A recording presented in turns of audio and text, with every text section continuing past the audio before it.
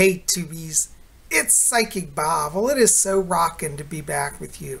Well, I want to say thank you. Thank you to all of you who came out to yesterday's video. We had such a good time. We had messages from the spirit world. And if you haven't seen that video, check it out. It's in the queue right before this video. And in that video, I did little mini psychic readings for people that wrote in. If you want to get in on that, check out that video. It tells how you can do that. Well, you guys are the best. Thanks for being here. I'm feeling a lot better today. You know, yesterday I was so tired because I had to get up at like 4 in the morning, and then I traveled all the way home from Mom's. Then I had a full day of psychic readings at the office, and then it was time for messages. By the time I got to messages, I was fried out. So I was a little zoned out. A few of you wrote that I said, I'll see you tomorrow for Wicked Wednesday, instead of saying Wiccan Wednesday. And somebody wrote, Bob, we know you're tired because you call Wednesday Wicked Wednesday with an ED. And I said, Wicked. I said, oh my gosh, did I? I probably did. Anyways, thanks for pointing it out. I was tired. I don't think Wiccan Wednesday is at all wicked, though. Anyways, I'm glad you guys are here. And, you know, today I just want to do a little bit of talk about witchcraft, different types, because as many of you know, I've really in the last few months been drawn to being a sea witch. Well, actually, I've been interested in being a sea witch for a long time, but as I've had a lot more access to the beach, and I've been staying at a beach, you know, I've really been spending a lot of time doing that and focusing on it. And some of you wrote to me and said, Psychic Bob, we didn't even know there was such a thing as a sea witch or sea witchcraft. We didn't even know there's different types of Wicca. Well, actually there is. There are a lot of different ways to be a Wiccan. And in fact, in my book, Psychic Bob's Book of Wiccan Wisdom, which you can get over at my website at robert-hickman.com. I'll have the link below. It talks about some of the different types you could explore to be a Wiccan. So let's take a look at that. Here in my book on page 94, I've done a little chart that breaks down different types of witchcraft and gives little definitions. This is under the section called What Type of Witch Are You? Now, throughout this book, I've put little artworks, and you can see here, here's a fun little picture I made called Elixirs. And I drew this and put it in the book. And there's a little witch there. She's got her pentacle hanging on the wall.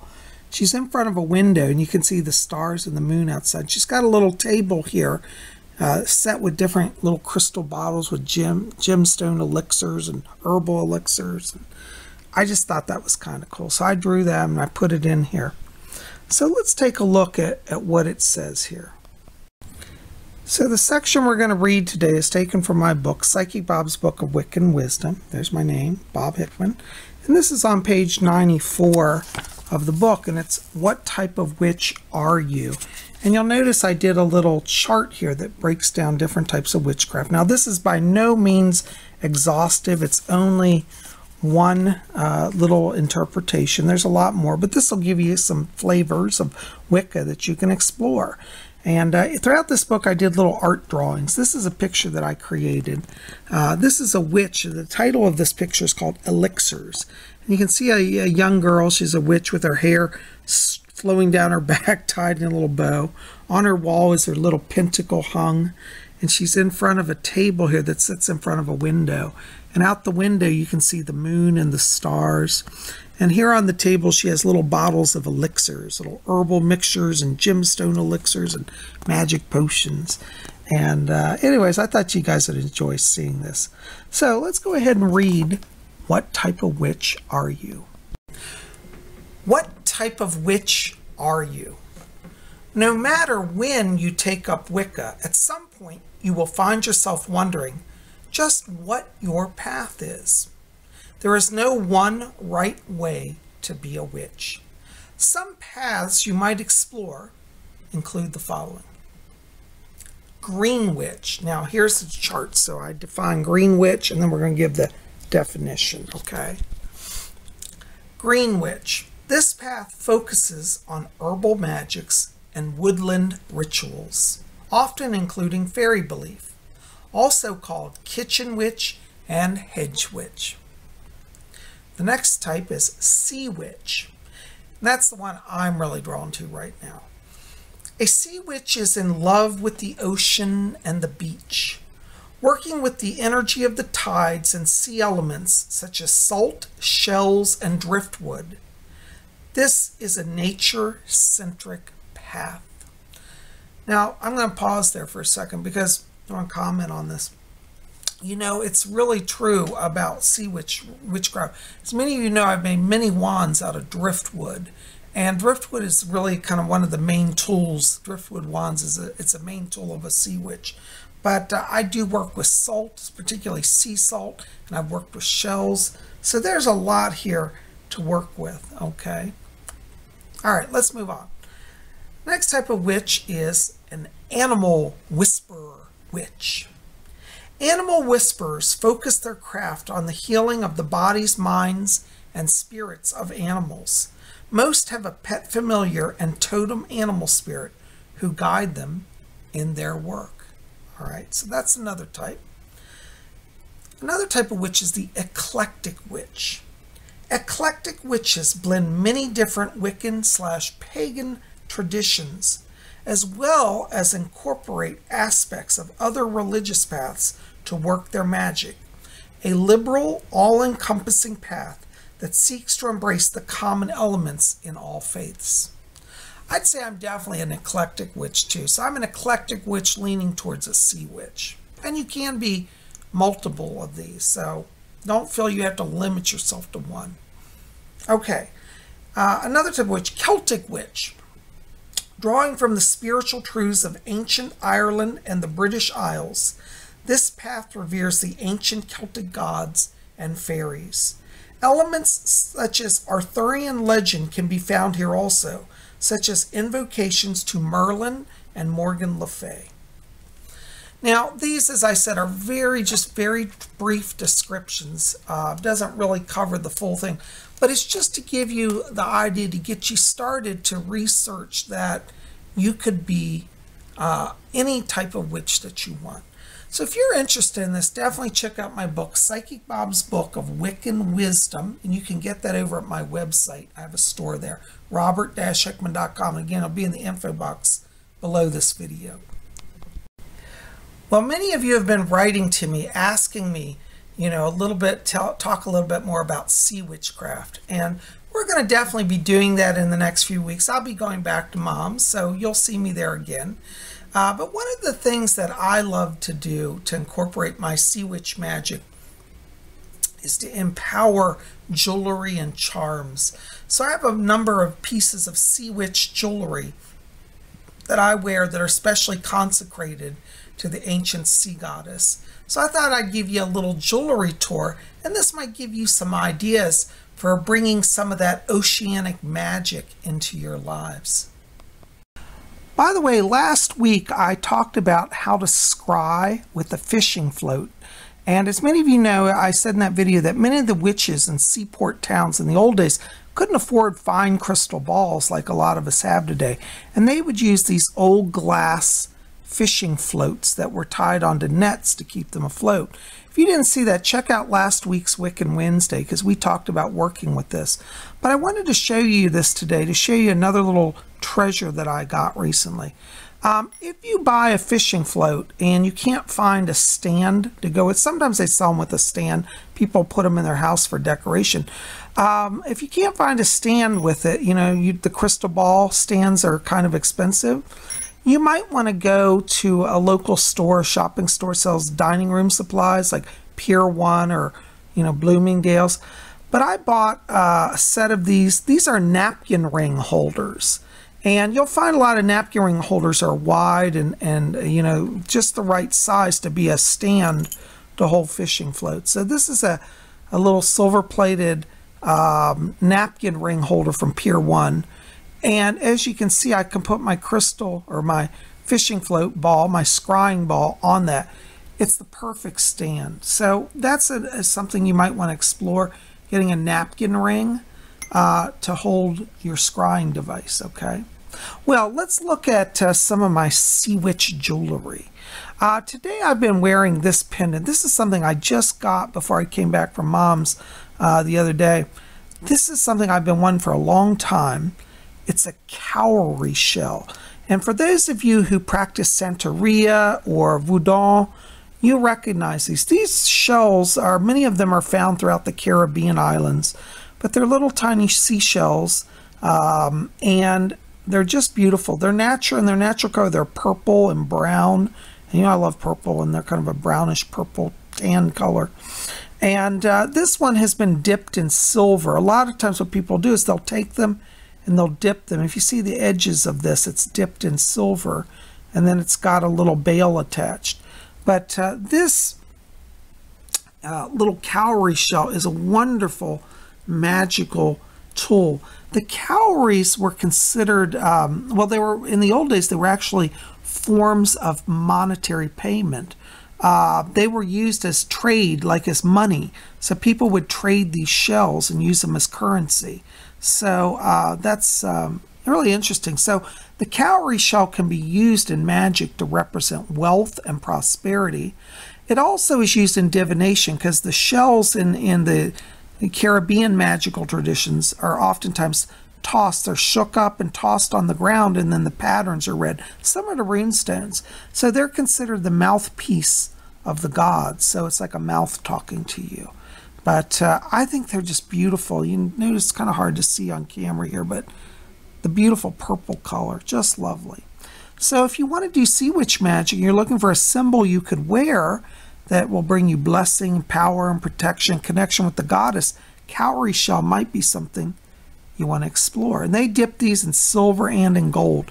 I'm looking for a gold one right now because I love them too, but I didn't find one, but I did get one in silver. So you might want to explore the cowrie shell. Seashells, you can usually get these at beachside towns. A lot of stores sell them. This is a pendant. It's actually an abalone shell, or abalone. I don't know how it's pronounced. I say abalone. But this is beautiful. It's got an interior that's beautiful, shining mother of pearl. And, you know, you can see it also has been dipped in silver. So they dip these shells in silver. So the edges are silver, and then that back little line is silver that's been dipped and applied. And this is just a lovely shell. Now, if you have one of these type of shells, the seashell pendant, you can use this as a magical item because the seashell can be used in two different ways.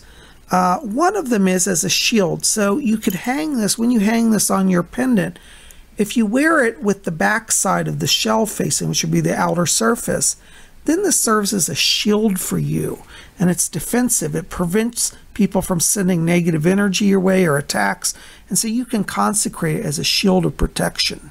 Now, if you're in a place in your life where you're trying to draw opportunities to you, like such as a new job or money, then you could turn it over and wear it this way with the inner side, the concave side showing.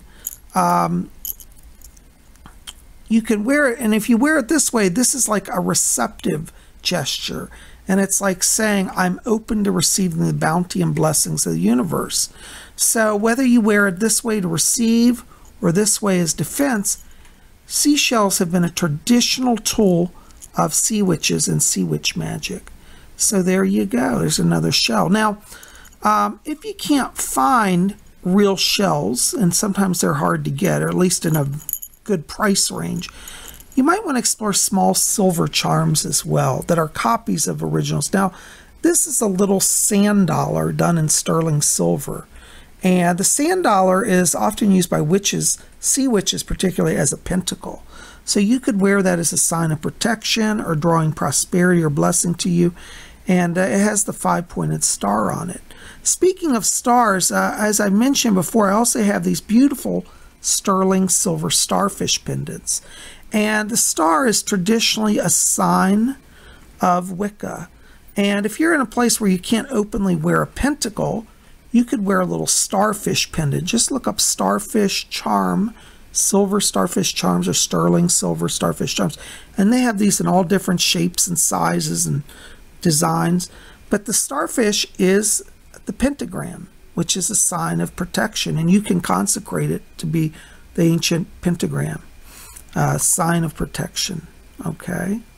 Now, speaking of the life of the sea, one of my favorite types of jewelry that I'm obsessed with are fish pendants.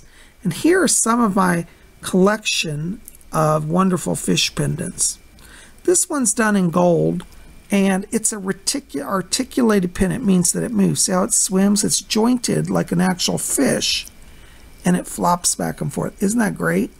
And this one, let's see if I can get under light. It's hard to see here. It has little emerald eyes in it. It's golden with emerald eyes. Now, I don't think it's solid gold. I think it's gold plated. But it comes on a little bail, and you wear it like a pendant, and it just hangs down. And it sparkles and it flops. It's a really lovely piece. So you might want to get an articulated fish pendant. Now, they also have, I have one done in silver here as well. This one has ruby eyes on it. And it's done in silver, and as you see, it wiggles like a fish and flops. Isn't that great? Got a little fish tail. I love these because when you wear them, they sparkle and they swing around. People really love these pendants when I wear them. I get a lot of compliments. And then another one of my pendants is another articulated fish. This one is done in cloisonné. Cloisonné is a type of enamel work where they use copper and then they overlay it with gold and then enamel. They're very beautiful. These are a little pricey, I'll be honest with you. They're not the cheapest. They used to be cheaper. You used to see these a lot back in the 1970s. But nowadays they're a lot rarer and they're more expensive. But if you like enamel, you know, these are definitely worth it because they're just beautiful. It's not photographing as well as it is, but you know, you can get a little bit of a sense here. Sometimes this camera, it's hard to film small items, but hopefully you can get a little sense of that beautiful enamel and gold. It just really shines. Now here's one of my favorite pieces of jewelry. Many of you have seen me wear this before. This is my sterling pentacle, and it has an actual moonstone set in it, rainbow moonstone. And the moon is very much associated with the sea goddess, the tides and the moon. So moonstones are a gemstone that you could also wear as a sign of connection to sea magic. In addition to that, I also have, I just found this. I thought I lost it, and I found it recently.